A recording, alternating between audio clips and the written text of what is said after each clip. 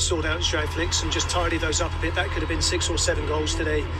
I think they're a real threat for the Olympic Games, I really do. Threats from open play, threats from corners. Their keeper and their corner defence is sound. Their one-on-one defence and team defence is sound.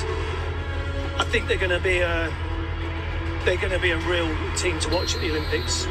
And that was a joy to watch them play that well today. Spain can take some positives away.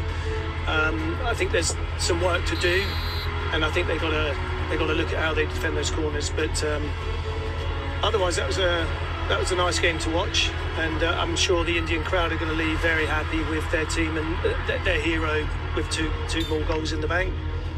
And the beauty is, as we see some exceptional, skillful running from Rene, we get to see all these teams do it again very, very soon. Spain will be back with a bang, I'm sure. Gonzalez here as Gurjan too had a difficult second half, giving away the penalty stroke. Yellow card as well on review. Marias made it 3-1 as Spain tried to come back, and then that step over. Really finding Lalit. I said at that point, he doesn't miss more than one in a row, and look at this. Yeah, I mean, what can you do as a keeper? It's come off a touch from his own player. He's got to react really quickly and get it as far as he can and hope it hits him, and he did. But the finish was just really clinical. All across, didn't quite find the mark.